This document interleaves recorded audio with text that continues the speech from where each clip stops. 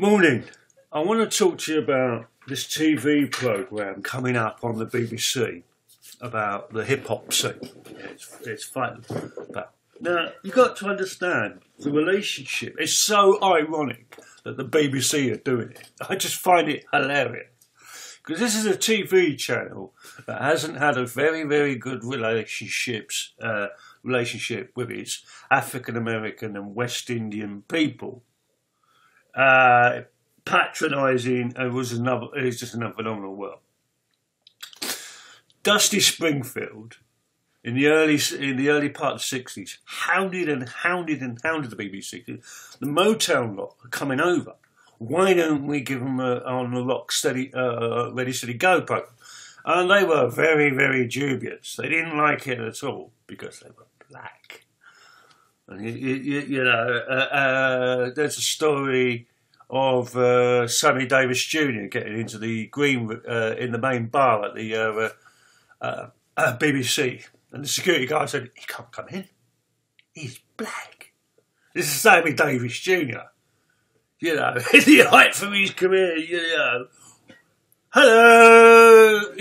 That was the attitude. So Dusty Springfield finally got it. But she had to perform with every act. Okay, so that's your relationship. The factor that Chris Blackwell and Whispering Bob Gass of Old Grey Whistle Test in 1973 is the reason Bob Marley and the Wailers played on there.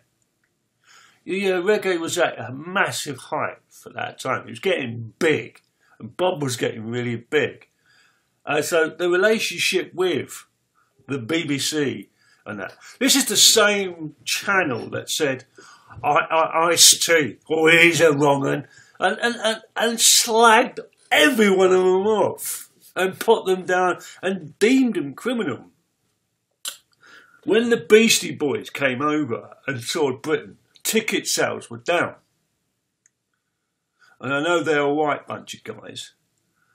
So the American promoter said, "What's going on?"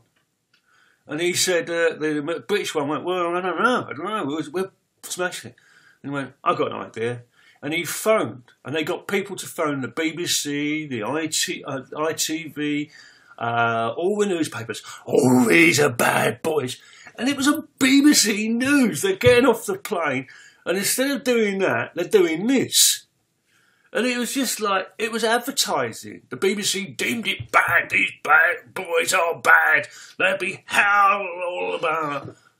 And there wasn't. There were three Jewish middle-class kids that liked hip-hop. They deem it bad always.